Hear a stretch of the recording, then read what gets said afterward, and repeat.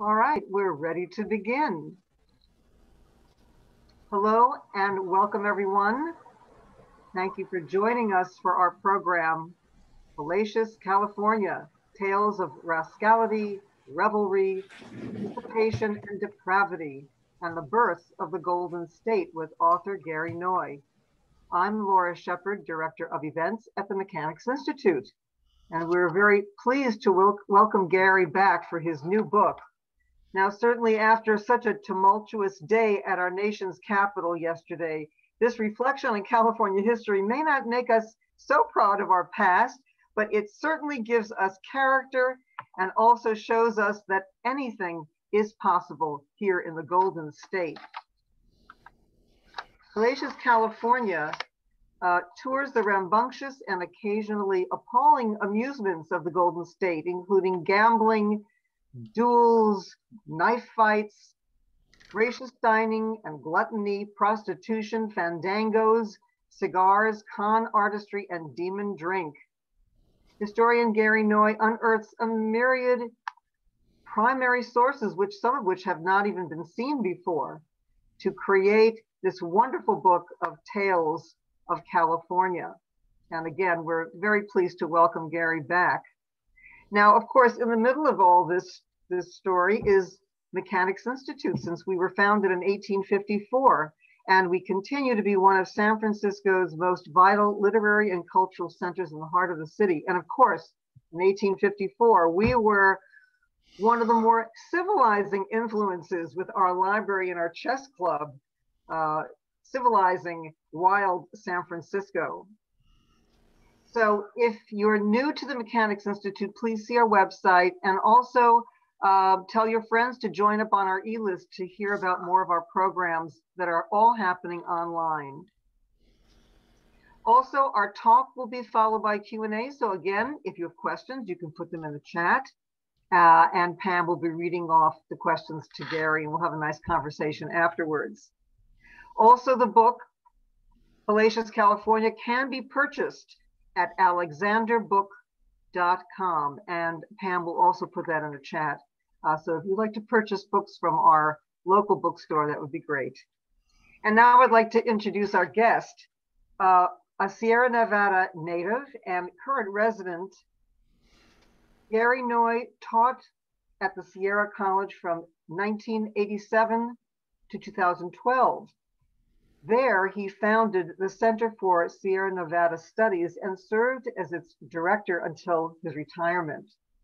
His previous titles include Sierra Stories, Tales of Dreamers, Schemers, Bigots, and Rogues, also published by Heyday, which won the gold medal for Best Regional Nonfiction from the Next Generation Indie Book Awards, and also Illuminated Landscape, a Sierra Nevada anthology, which he co-edited, and also Distant Horizon, Documents from the 19th Century American West.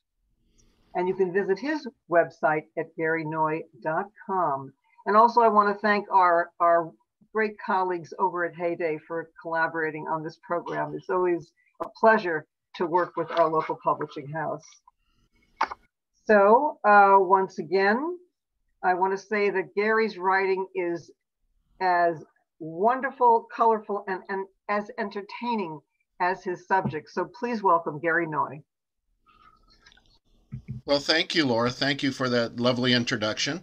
I want to say thank you to you at Mechanics Institute, and to thank you and Pam, who's running the keyboards for our little band here tonight.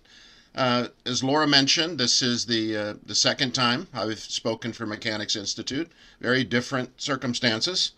It was in 2017 when I talked about my then book, Gold Rush Stories. It's different now, of course. We're all in our little Zoom cubicles, and I hope you all are doing well in these challenging times. I know I've been stuck in this house since March, and I got to tell you, the people who actually live here really wish I would leave. But, you know, what are you going to do? Hopefully soon. I'm glad to be here, and thank you all for being here tonight. I'd like to talk to you tonight about, and you saw the cover a minute ago, about my book, my new book, Hellacious California.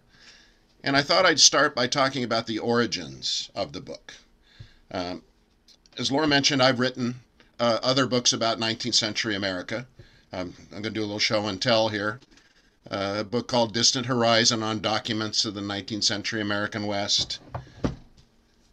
With Heyday, Illuminated Landscape on Sierra Nevada Literature, which I did with my friend Rick Heide. What Laura mentioned was Sierra Stories, which is Unusual Stories of the Sierra Nevada, also a Heyday and Sierra College Press book. And when I was here before in 2017, it was Gold Rush Stories, which are stories about the California Gold Rush, a Heyday and Sierra College Press book too. And when I did these books, there's something I discovered, and I really didn't realize this until I did my Gold Rush Stories book. And that is when I looked at these events and the individuals that I was writing about, invariably, with very few exceptions, whatever they did, whatever was impactful or noteworthy, was tied to a vice. When they were doing it, they were gambling, or they were drinking, or they were smoking, or they were fighting, or dueling, or eating too much, or involved in a crime like prostitution, or they were con artists, or they were involved with certain forms of entertainment, or listening to a singer, or watching a stage show at the time of the event. And I thought to myself, if I'm going to get a real sense of what this 19th century world, California and the American West was like, I should focus on the common denominator, which are the vices. So I decided in Hellacious California to write about, in the 19th century California world, about these various forms of vices and how they impacted the development of California, the birth of the Golden State, the Gold Rush era, all the way through the end of the 19th century, and to focus on that. And that's what the nature of the book is. So our theme tonight, what I'm going to talk about in Hellacious California, is life in 19th century California. And it was a period of enormous, memorable change. And if we look at it, we see the development of a vision of California that we have today that's a not always accurate one. The vision we have of California today is we're innovative, we're iconoclastic, we're rule-breaking, we're on the cutting edge of societal development. And many of those kind of venerable California traits as we see them today can be traced back to the 19th century in California, and with these vices attached to them. The time period that the book deals with is from 1821 to 1900, from when Mexico gained independence from the Spanish Empire all the way to the end of the 19th century, and an examination of the vices of the time period. And if you think of California in the 19th century, there were huge changes, enormous changes, and most of them in the 1821 to 1900 period occurred in the first 30 years, through 1850. Just think about this. California went from being a distant outpost of an empire, the Spanish Empire, to a largely ignored province of Mexico, Alta California, to a short-lived independent republic, the Bear Flag Republic, to a period at the beginning of the Gold Rush era in which there was a curious mix of what historians call a self-governing dominion, in which California was basically on its own with very little law, and a military governorship, and then statehood. And all of that happened within about a 30-year period, within a generation, with all of the major social changes, with all of the different legal systems, with all of the various cultures that were rushing into California. And then you layer on top of that the impact of the seminal event of 19th century California, which is the Gold Rush, in which you have huge population bursts, 1,500% increase in population in 1 year, 300,000 people come in a matter of months, basically, to California. You have the single largest migration of people to a single place for a single purpose in 600 years since the Crusades. Huge changes. And out of this comes this vision we have of California. And if you look at this old California period, I really think it can be summarized in a string of four-letter words. And you don't have to cover your ears for these four-letter words. It's words like fear and love and lust, hate, loss, pain, hope, and probably the most significant one of this time period, the word free. Personal liberty, freedom from government interference, freedom to do whatever you wanted without fear of a retribution was hugely important. But it wasn't just exclusive to 19th century California. This is true throughout the United States. And they are really true today. They describe all of our experiences regardless of the era. Human nature doesn't change much. But what made old California's experience different, which is I focus on in Hellacious California, is that there was a sense of immediacy and urgency and intensity that was very, very unique. And it helped define the California we know today in a very complex and complicated way. 19th century California was all about rapidity, all about rapid change. There was a Scottish observer who came to the California goldfields in 1853. His name was John David Borthwick. And when he wrote about society and the gold rush, he wrote this. He said, "The everyday jog-trot of ordinary human existence was not a fast enough pace for Californians in their impetuous pursuit of wealth. The longest period of time ever thought of was a month. Everything was turnover. Everything was change. Everything was impermanent." This was a world, 19th century California, that was dedicated to impermanence. It was a world that revered change. It expected change. It desired change. It was the stamp of this society. And out of this, how it played out, was there was this live for the moment, anything goes ethos that developed. It translated into specific things, for instance, like courtships were very short in California. Throughout the United States in the 19th century, courtships were either short or very long. And in California, they were uniquely short. It was not unusual for courtships from meeting somebody to getting married to take place in a day or two. That was not uncommon in the 19th century. That also leads to another characteristic, which was that marriages were often very brief, in which these short courtships led to incompatibility, and as a result, California led the nation by far in divorces. Just to give you an idea, the second state in terms of divorces per capita was New York. California was one. California had twice as many divorces per capita annually than New York, which was the second state. It also was a world in which, because everything changed rapidly and things were ephemeral, towns, relationships, and so forth, that quick resolutions to disputes were also quite common. And this could take the form of violence. Dueling, for instance, was a way to bypass, in some cases, a non-existent legal system. And so California was characterized by a sense of violence and quick resolution of problems that was really remarkable.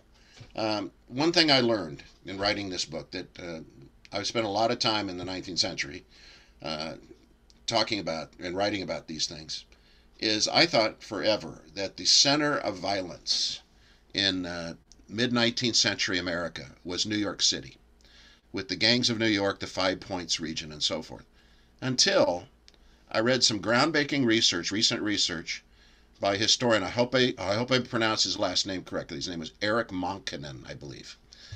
And he did a study of violence in mid-19th century America and found that without question, the most violent place, the murder capital of the United States, was Southern California, was Los Angeles specifically, far greater than New York. And so there was a lot of this rapidity and an urgency and immediacy that played itself out in the day-to-day activities of Californians in the 19th century. It leads to something that is really quite unique, I think, in examining the American West, in that California in the 19th century, because everything changed so rapidly, really didn't establish any traditions. Because people were here for a short time, or they moved, or they changed their outlook or their profession. Real traditions really didn't establish themselves. And there's a historian by the name of James Gregory, who I've quoted in the book, wrote a fabulous essay called The Shaping of California. If you please indulge me, I'm going to read from the book here. He wrote this. He said, "Continuous repopulation is the critical drama of California's history and the source of some of its unique cultural claims. Wave after wave of newcomers from an ever-changing list of places have remade California again and again over the years, each time adding something new, even while they allow the state to retain its most paradoxical tradition, their tradition of change." So of all the traditions that California had, it changed. One of the characteristics as well was the response to all of this by institutions, by the government. And one of the things that the 19th century showed was that there was a pattern. Whatever the vice was, drinking and gambling, say we'll use that as an example, there was outrage. In the beginning of California as a state, there were some of the first earliest legislation was restrictions and prohibitions on gambling, in which the legislation said we disapprove of these excesses and vices, and we are going to pass legislation to regulate and prohibit it. And then comes the end of the pattern, which is they were ignored. They paid no attention to it, but they addressed it. So you have constantly in California this dichotomy between change and addressing it and not doing anything, and rapid change and urgency and immediacy and intensity that characterized 19th century California. And that's what this book here, Hellacious California, focuses on. How these vices impacted the development of the state and how it demonstrates the fact that there is constant change, a transition, almost constantly roiling transition between addressing something and not addressing it, between changing something and not changing thing, a very complicated world that sets the stage for events to come in our present day world. That leads me to the title of the book, which is Hellacious California. And why did I choose the word hellacious for the title? Well, if you've heard the word hellacious, you're probably like I was when I started this process. When you hear the word hellacious, you think of something terrible, like there was a hellacious car accident. But in reality, and this is the reason I chose the word hellacious for the title, hellacious has two meanings, depending on how you use it. Hellacious can mean something astonishing or awe-inspiring, or it can mean something appalling and destructive, or it can mean both at the same time, depending on how it's used. Let me give you some examples. This duality perfectly reflects, I think, the fact that California in the 19th century did stuff that was impressive, but it also did things that were disconcerting and troubling. Sometimes at the same time, it was very complicated nature of the state. And so, just to give you a couple of quick examples of the nature of hellacious. I'm sure you've all encountered at some time or another one of those hailstorms that sweeps across Northern California, particularly if you live in the foothills or the Sierra Nevada, in which they got those big old hailstones, bigger than golf balls, that sweep across the landscape. Well, if you look at that hailstorm in one way, you look at that and say, that is astonishing, amazing demonstration of the power and majesty of nature. But you look at the same hailstorm and you can say, that hailstorm was dangerous, knocking down tree limbs and cracking windows and breaking car windshields. It's just destructive and damaging and terrible. That's hellacious, a hellacious hailstorm. But you can also look at it and say that was an astonishing hailstorm that was very destructive, both at the same time, simultaneously. That's hellacious. And California demonstrated that it had this mix constantly that was good and bad, light and dark, impactful and destructive, remarkable and horrifying, sometimes all at the same time. And what the book does is it looks at some of the events and the vices and how this played out. Let me give you two more examples. This is more in tune with the way I wrote the book, through storytelling. Two more examples of hellacious. And for both of these, we need to go into the time machine. And the first one, we go back to November 21st, 1897. And there we see in the San Francisco Call newspaper an article written by a man named Isaac Coggin. Now, the name Isaac Coggin may not mean anything to you. He was a San Franciscan. But my guess is that you may have been, probably have been, to the venue he's responsible for. If you go to Golden Gate Park, there is the big, beautiful bandshell, outside bandshell for outside concerts in the middle of the park. Well, Isaac Coggin, in the 1890s, was the general manager and conductor of the Golden Gate Park Band, back when outdoor concerts were incredibly popular. And when he took over, the structure for the concerts was kind of this rude wooden structure, but they became more popular than money was allocated to build this big, beautiful bandshell structure that is still there today. So Isaac Coggin was a well-respected, well-known figure in San Francisco society. But on November 21st, 1897, a newspaper article appeared in the San Francisco Call newspaper. Excuse me just a minute. Oh, I got a little frog in my throat. And in this article in the San Francisco Call newspaper, respected newspaper, Isaac Coggin tells the story of something that happened to him at Lake Tahoe 30 years earlier. And it was very much a surprise to people who knew Coggin. And what Coggin relates is that when he was a young man, in the 1860s, he worked as an agricultural laborer at Lake Tahoe, and he had a day off. So he decided to go hunting along the shoreline of Lake Tahoe, and he took his favorite dog, and he was hiking along the shoreline of Lake Tahoe, when all of a sudden, his dog sniffed and turned and started running. And just parenthetically, the dog was running very fast. They did not find the dog for 3 days, and when they found it, it was cowering under a porch of a cabin. Well, Coggin quickly found out why the dog had run off. Because as he stood on the shore of Lake Tahoe, he looked up the hillside, away from the lake, and he heard this crashing, banging noise, and trees were falling over, and boulders were rolling by him and splashing into the lake. He didn't know what it was. Was it an earthquake, a landslide? He had no idea. But Coggin decided that the safest place for him to be was up in a tree. So he climbs 20 feet up into a pine tree, and there he looks up the hill. He looks up the hill and he sees the trees and the crashing noise, and emerging from the forest comes this creature.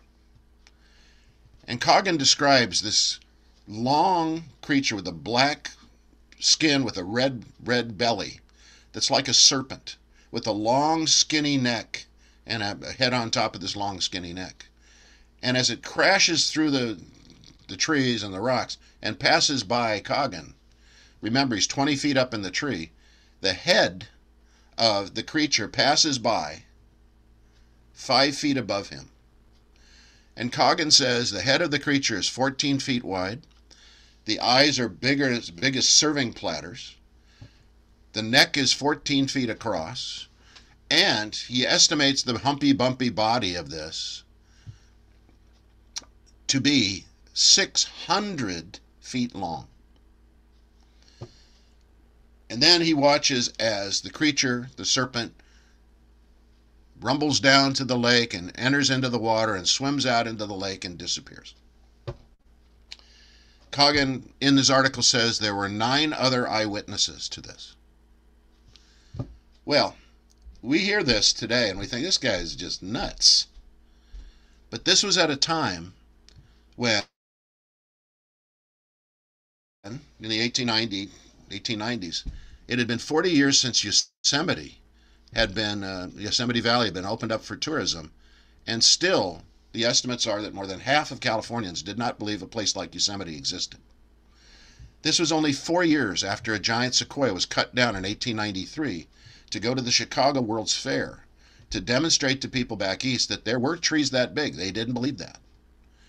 And it was a time period in which, in San Francisco in particular, in the 1890s, a very popular event, I guess you'd call it, was something called spirit photography, where it was widely believed that you could photograph the ghosts of dead relatives. So maybe a large creature 600 feet long living in Lake Tahoe was not so far out of the ordinary. That's astonishing. That's hellacious. That's part of the mix of California. Those of you who are familiar with Lake Tahoe lore know the story of Tahoe Tessie, which is supposedly a Loch Ness-like monster that lives in the lake. Coggan's story may have been a building on that, or it may have been the origin of that story. So that's the astonishing part of hellacious, and there's stories like that in California. People are impressed by the wonders that California has. But then there's the other part of the equation. And for this, we need to hop in the time machine and go back to 1855 to the North Fork of the American River. And there, it's in the gold rush period, there are prospectors wandering along the North Fork, which goes through Auburn. And they're wandering along the shore, the shore of the riverbank of the North Fork, looking for a place to dig and to gold pan. And this group of half a dozen placer miners come across a riverbank that's collapsed. And so they think it's a good place to dig up this already loosened dirt to do some gold panning. And they start digging away the dirt when all of a sudden they see a flash of red. And they're taken aback. And they dig a little bit more and they see more red. And then finally, as they move away the dirt, the arm of a body falls out of the riverbank of a young man wearing a red flannel shirt. And they remove the body. And and they don't know this young man, there's no identification. And according to the accounts of this event, the miners say nothing. It becomes eerily silent. And they take the body and they lovingly take it up the riverbank away from the river, and they bury it, and they form a kind of rudimentary coffin. And then they bury the young man. They say absolutely nothing. And then they move on. And recounting this event later, one of the miners said, "We said nothing because we were so moved by the fact that this young man, his family would never know what happened to him. His friends would never know what happened to him. And as soon as we walked away, no one would ever know where his grave was." And to us, it was so deeply moving because we knew that but for the grace of God, that could be us. Well, that's salacious too. That's part of the mix. This light and dark, remarkable and horrifying, impactful world that California found itself in. And it played itself out through the vices, through indulgence and also rejection, through anything goes, not worrying about the consequences, to trying to regulate and prohibit it, and oftentimes failing. 19th century California wasn't all frivolity and dancing and Barbary Coast excesses and gold rush, what I call your paint your wagon syndrome, where everybody's happy and is almost comical. It was a mix. It was very much reflective of human emotions. And it was so intense. Everything happened so rapidly. Now, I changed a little bit what I wanted to talk about tonight because of the events, as Laura mentioned in her introduction, the events of yesterday in Washington, D.C. As I watched that in horror, as I think we all did, I couldn't help it. You know, I've written lots of books about the 19th century. A lot of the time my head is spent in the 19th century. I couldn't help but think about events that took place back in the 19th century that had some similarities to this. I am not one of those people who believes that history repeats itself. Uh, Human emotion and human nature doesn't change much, but the circumstances always do. And so it's never the same. But I do subscribe to a philosophy that's attributed to, falsely attributed to Mark Twain. And he supposedly said, actually it was someone else, they're not quite sure who said that history doesn't repeat itself, but on occasions it does rhyme. It sounds similar, it looks similar, but it's not exactly the same. And as I watched the events yesterday, I thought in the 19th century there was the assault on the Capitol building in 1814 by the British when they burnt the Capitol building down. I thought of 1855 when there was violence on the floor of the Senate, when Charles Sumner was beaten on the floor of the Senate, about the fact that guns were drawn in a political debate on the House of Representatives floor in the 1830s. And as I watched the reaction to events yesterday, I saw, and still see it today, the immediacy and the urgency and the intensity of the response in American life to the events of what happened in Washington, D.C. yesterday. And I thought to myself, that's got to be the same kind of intensity and emotional urgency that you saw throughout the 19th century California experience, where people want immediate action, they're emotional, they're passionate. It's similar, I think. And so as I thought about this, I thought I would, in the time we have remaining, I thought I would just share with you, take some of the important issues of today and some of the parallels that took place in 19th century California.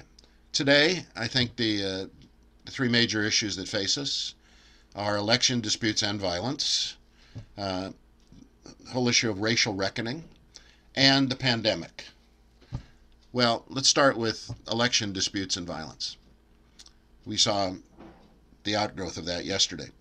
Well, on November 2nd, 1852, it was election day in the United States. Presidential election year. Franklin Pierce was elected president that year. In Sacramento, a fire broke out. And it probably was an accident, but at the time, the belief was that the fire was set by individuals who were unhappy with the results of the presidential election, who thought the election was corrupt and probably influenced by outsiders, probably foreign interference. Sound familiar? Well, the results of this in Sacramento was there were 6 dead. There were 2,500 buildings destroyed, 2,500 buildings destroyed. And in today's money, in excess of $500 billion, $500 million worth of property damage. So there's a similarity. When it comes to racial reckoning, we have, of course, seen the aftermath of the George Floyd death.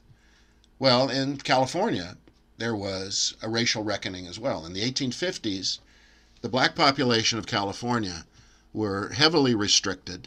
There was no slavery in California, but there was major discrimination. And in particular, one thing that the African American population of California hated was the fact that blacks were not allowed to testify against whites in court. So this led to a series of what at the time were called the colored conventions in California, 3 of them, to discuss legal remedies for injustices and discrimination against African Americans in California, with the focus on this testimony issue. And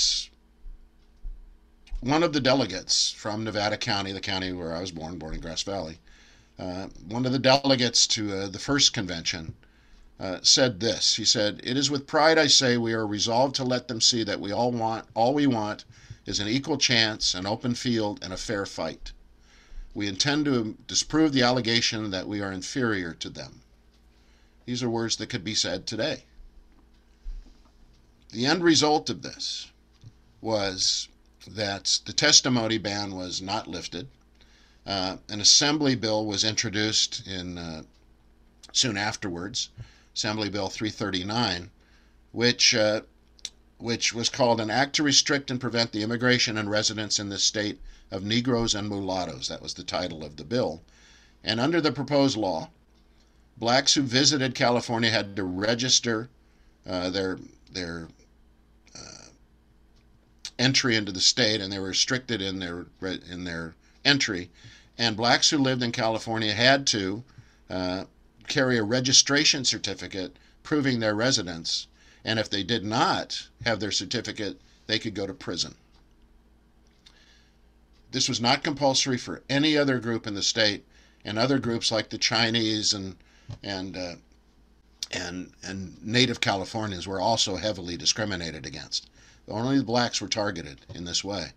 And the law didn't pass for technical reasons, but for black Californians, it was so disgusting that this was even being considered that ultimately 15% of California's black population migrated to British Columbia.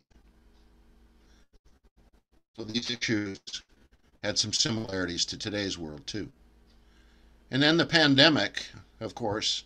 I must say that when I wrote this book, if I had had a crystal ball, I would have written something about pandemics.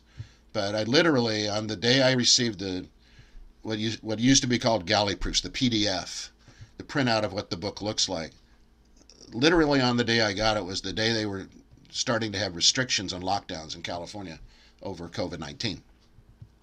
So I couldn't do it. But there was a pandemic that impacted California as well. In the mid-1850s, specifically 1850 itself, there was a cholera pandemic. And the cholera pandemic was part of, we're into almost the end of year one of the COVID pandemic. This cholera pandemic in the mid-19th century, part of 3 waves of the cholera pandemic in the 19th century, this particular wave lasted 30 years.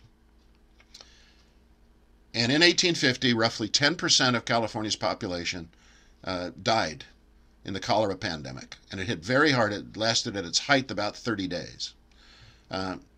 Including, in Sacramento, there were 17 doctors who died from cholera, which was virtually all of the medical corps in Sacramento in 1850.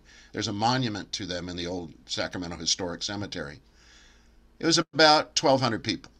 But the population of California in 1850, this was before everybody was here for the California Gold Rush, was about 100,000. So if we had the same percentage of our population die today, it would be about 400,000 people. The cholera pandemic in 1850 saw widespread denial of the fact that it was impacting them, and the aggressive promotion of bogus cures, of quackery, which has some similarities to what is happening with us today. There are parallels. It's not exactly the same, but there are similarities. And what I tell my students when I teach history is that the ideal goal of history is to learn from it, that hopefully we won't make the mistakes in the future. But the sad reality is that oftentimes we don't learn from it. And it's a testament to what I think is important, which is to get as much information as you possibly can, to learn as much of the history of the past so that you have a database that you can draw upon, that's if issues affect us, hellacious issues affect us in the future, we have a response, something we can draw upon to make informed decisions. This 19th century California was a remarkable time period, very complicated, with all of these different aspects impacting the direction of California life. And I'd like to leave you with something from the book that I think demonstrates this this dichotomous nature of California in the 19th century, as reflected in its entertainments and vices and so forth. This is a story from 1859. I'm just going to read it from the book here. Let me set the stage a little bit. In 1859, in San Francisco, there was a tourist attraction by the name of the Mountaineer Museum. And it was run by a man named John Adams, who was a migrant from Massachusetts. He was a shoemaker by trade, but he had become an animal collector, hunter, and trapper. And he went by the name, this is a name I'm sure you've heard, he called himself Grizzly Adams. And he had this museum in downtown San Francisco on what became the Barbary Coast. And there he displayed all kinds of wild animals. He had bears of all kinds, including a grizzly bear named Samson. He had elk and eagles and African lions and tigers. He had mountain lions. And he was especially proud, his advertisements emphasized this, he also had an enormous hog. Well, at the same time of this, and Adams was trying to promote his museum all the time. Well, at the same time this was taking place, one of the most popular sports, athletic endeavors of the time period is something that doesn't exist anymore. It's called pedestrianism. And pedestrianism was walking races. And it took various forms, but the most famous of these were marathon walking races in which a group of men would walk until all of them dropped out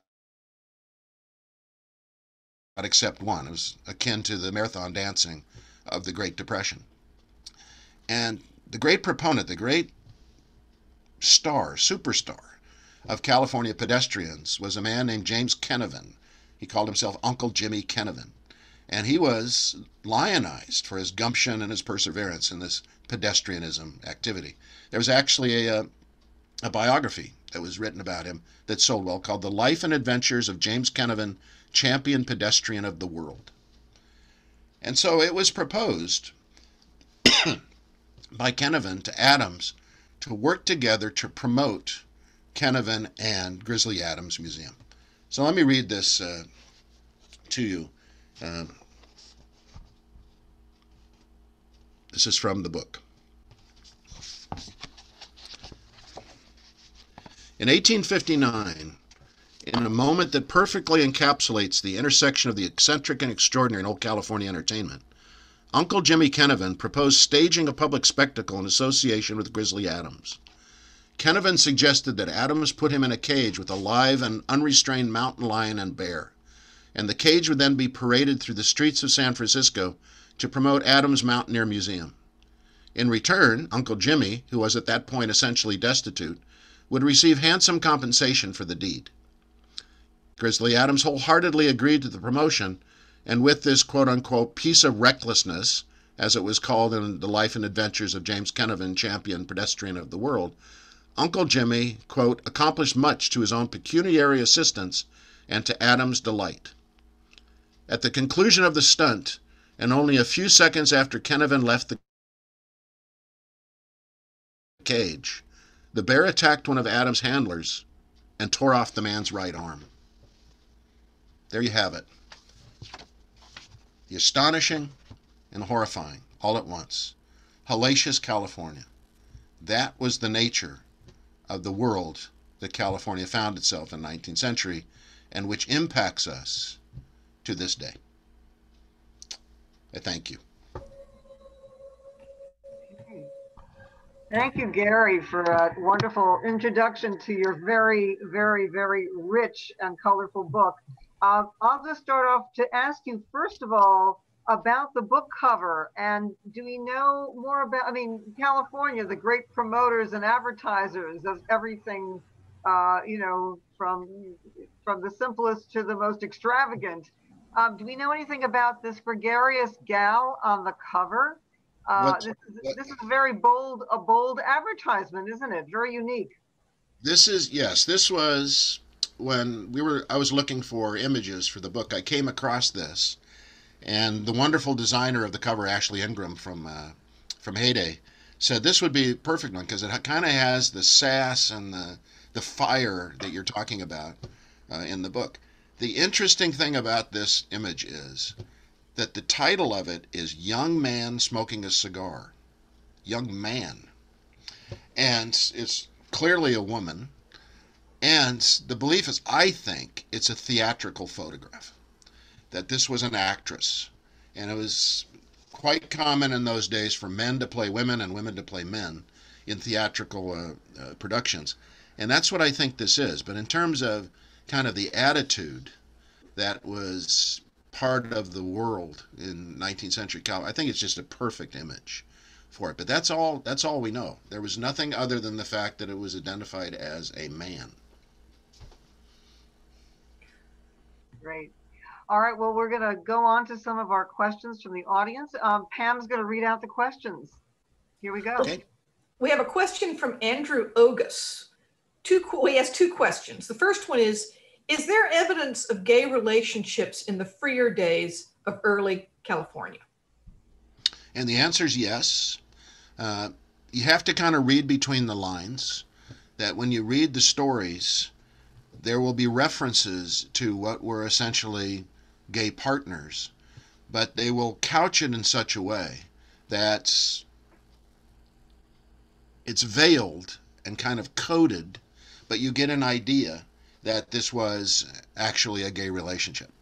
And you find this a lot in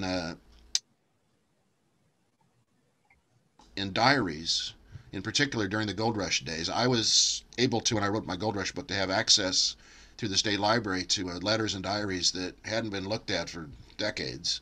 And there are references to these kinds of things as well. There's also evidence, and I present this in the book too, that there were relationships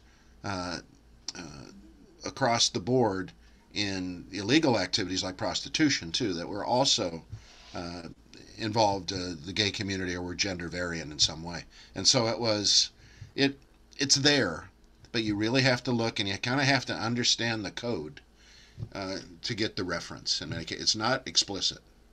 It's explicitly mentioned. The second question is, were the divorce laws more liberal here than elsewhere? Yes. The answer is yes. Not in the beginning, but as time went on, the divorce laws became the most liberal in the United States. And in particular, what's interesting about the actual statistics is that at least 3/4 of all the divorce actions were introduced by women. And marriages were quick, courtships were quick, but women had a greater degree of control over their marital destiny than in other places. Other places in the United States during this time period, divorce was a two-part process. You had to get permission to pursue a divorce action first and then do the divorce action. And in many cases, women were denied even the first step. So California made it easier to get divorces, and in many respects it was because of the nature of the California society, and that women were relatively rare, and that relationships started quickly and ended quickly. So yes, absolutely much more liberal. The next question's from Colleen Casey. When the cholera epidemic occurred in 1850, did people wear masks and social distance, or what did they do to limit exposure? Yeah, that's nothing like today. The responses were, let me preface this by saying, when all this happened, when all the COVID stuff happened, I looked at, because I knew of the cholera pandemic, I looked at the reaction to communities to the arrival of the cholera epidemic, because they knew it was coming. And you look at, and most of this happened in November of 1850, you look at the newspapers in October, in Sacramento, for instance, and they will say, well, there's reports of cholera in San Francisco, but it's not going to hit us. It's not going to come to us. And then there's cholera a week later in Stockton. Oh, but it's not going to come to Sacramento. And then the next thing you know, the Sacramento Union newspaper, for instance, is publishing daily what's called the mortality report, listing everybody that's died in Sacramento that day. And every single one of them says cholera. And 10 days earlier, there were no cases, and they were not at all fearful of it. Major denial. The response to it was there were advertisements galore during this time period for elixirs and potions that you could take to cure cholera. Most of them were just repurposed. They were patent medicines that had been around to treat diarrhea, for instance, that were sold as cholera pandemic cures. And probably the worst of all of the responses was in Sacramento, in which cholera is a water-based disease. In Sacramento, some entrepreneurs came to the conclusion that the problem was people weren't drinking water that was natural enough. The water was what was bringing the cholera to them. And so they went down to the river, Sacramento River, and just dunked barrels in the river and sold the water as quote-unquote Sacramento Straight. And that was sold as a cure for cholera, and it actually was a delivery system for it. But in terms of the kinds of things we see today, there was nothing quite like that. Another question from Carol Verberg. Considering how reluctant people were in the 19th century to record any details about vice for publication, how did you track down this info? Well, I have to disagree a little bit. It depends on who you look for. There are lots of people who kept diaries that were almost daily records of various vices, gambling and drinking, particularly drinking. There was one man named Alfred Doughton who kept a diary for 50 years, and virtually every day he listed how much alcohol he drank. And he actually invented different terms for being drunk. He called it being tight or being bamboozled and different names like that. There are records of people who kept records of gambling and vice, and there are commercial records of prostitution. They're there. And finding them has become increasingly easier. When I first started doing this stuff 20-some years ago, you had to go find the actual documents and nothing was digitized. Today, because things are digitized, you can find them much easier.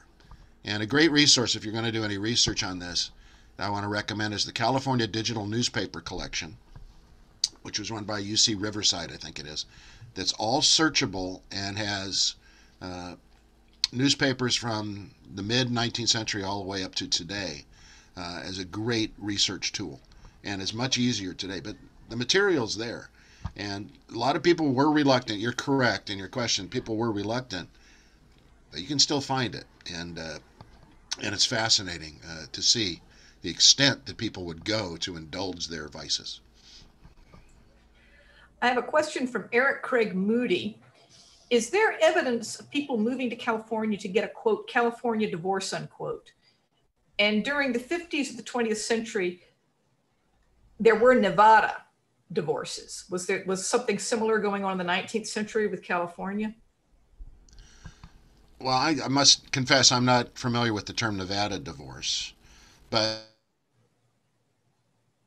it's the answer to your first question, which is people coming to California to get divorced. Yes, it happened. There were young men who had married prior to the gold rush and came to California during the gold rush and then never returned to California, back from California, never really intended to, and divorces were processed rather quickly in that regard. And then women, because of the liberal divorce laws, California divorces really were unique in that respect, and really could be categorized as California divorces. But certainly there are people who came here for a variety of reasons, and certainly one of them was to marry and to divorce as well.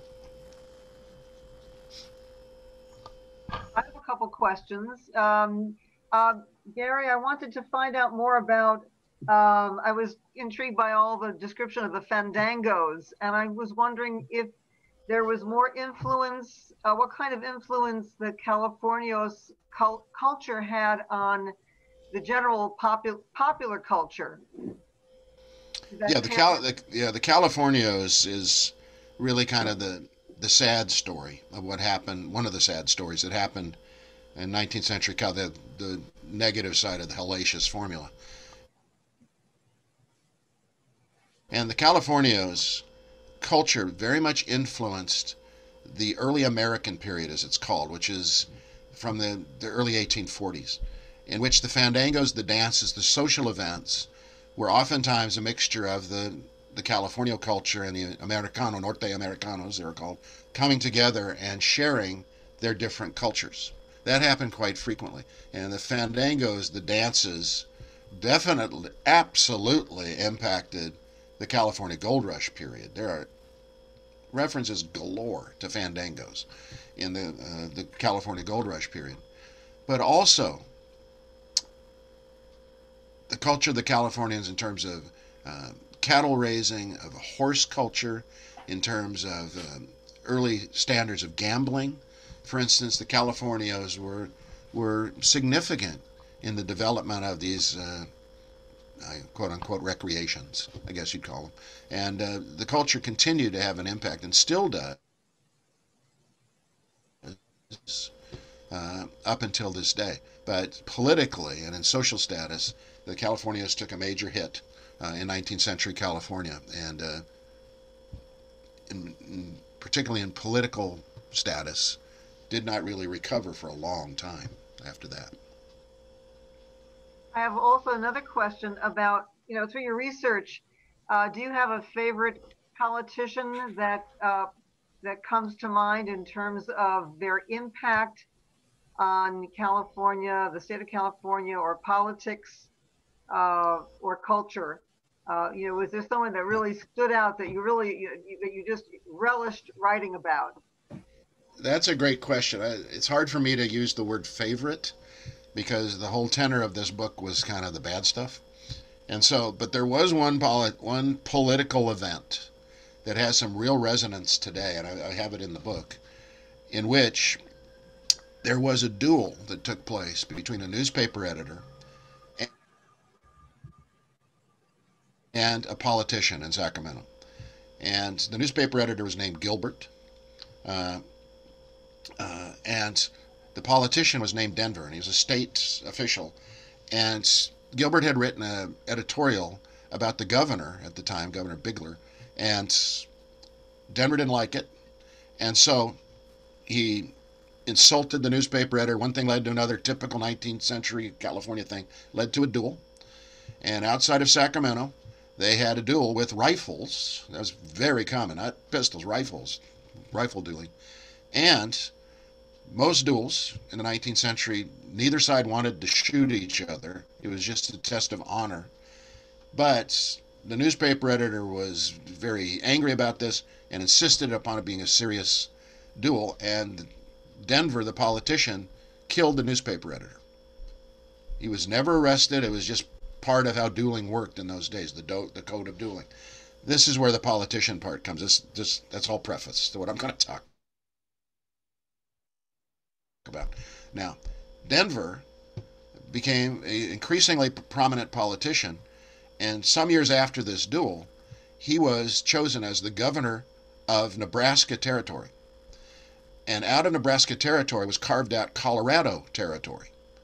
And when Colorado became a state, this governor of Colorado Territory, they named the state capital after him. His name is James Denver, and Denver, Colorado is named after a politician who killed a newspaper editor in Sacramento in a duel. So those are the kinds of things that 19th century. Just another quick one. It wasn't until since I had talked about Lake Tahoe earlier. Lake Tahoe was not known as Lake Tahoe officially until 1945. Prior to that, it officially was known as Lake Bigler, and it was named after I think of the third governor of California, John Bigler, who rescued some people in a snowstorm. On the positive side, and on the negative side, he was also an alcoholic and pretty corrupt. But Lake Tahoe was named Lake Bigler until 1945, when they finally changed the name to Lake Tahoe. There's political shenanigans involved there too. There's one last question. It's from Craig Moody. how has COVID impacted the post-publication activities of your book tours and things like that? Well, it had just eliminated it completely. For my other books, I figured it out once. I think I've done 300 and something presentations on my other books over the years, including Mechanics Institute. And for books like mine, you really have to go out and meet the public, and people want to meet you in historical societies and so forth. That's how you get the word out. That all ended. I had to go, and every one of them got canceled. The one tonight, is the first one that I've had scheduled, including Zoom presentations, were canceled because in many cases the groups were not proficient with Zoom, and so those got canceled. This is the first one that I've done since June and since COVID hit. It's tremendous impact, and I miss it. I miss it a lot. I mean, the coolest part of doing this is greeting people and talking to people and hearing their stories, because I learned so much from them. Everybody's got a story in their local community that I just find fascinating, and so it's you know, I miss it, but it absolutely major impact. Gary, could you repeat the name of that resource you mentioned, the California Digital? Is this a website? Is it, or is it can you, what is the name of it again? It's the California Digital Newspaper Collection, and it is a website. You go to it, and it's all searchable. You put in anything, you know, for instance, if you want to see the actual article of the serpent that Isaac Coggin has, just write Lake Tahoe serpent and it'll come up, and you can see the images and you can see the description. It's great, and you can it'll cut and paste it for you. It'll put it into text for you. It's a wonderful resource, and I use it all the time. I have a friend of mine who's writing a book about one of the McClatchies, and on the Sacramento Bee, uses this all the time. Great resource. California Digital Newspaper Collection. At cdnc.unr.edu. Is that correct? That's it. Okay, excellent. Wonderful. Well, that's a great resource for anyone else who's doing any writing on California history or topics thereof.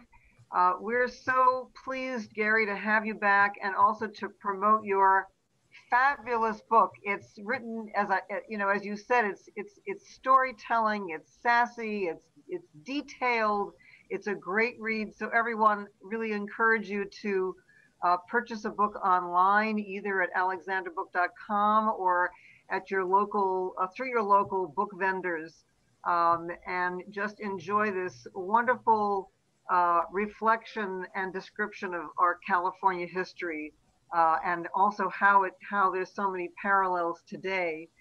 So once again, Gary, we all wish you all the best.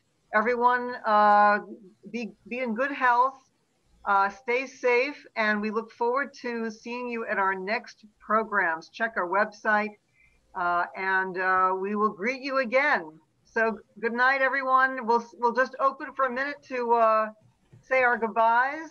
Thank you, and Happy New Year. Everyone can unmute and just say goodbye if they want. Thank you very much. Good night, Happy everyone. New Year. Great Thank you. presentation. You're awesome. Very interesting. Thank you. Yeah. That was great. Thank you. What Thank a weird you. state we live in. Thank you. Good to Thank see you. everyone. Appreciate See you it. soon. Bye-bye. Bye. Okay, I'm going to go ahead and close the doors. Thank you so much, Gary. I definitely am going to look at that website, and so long. Thank you. Thank you.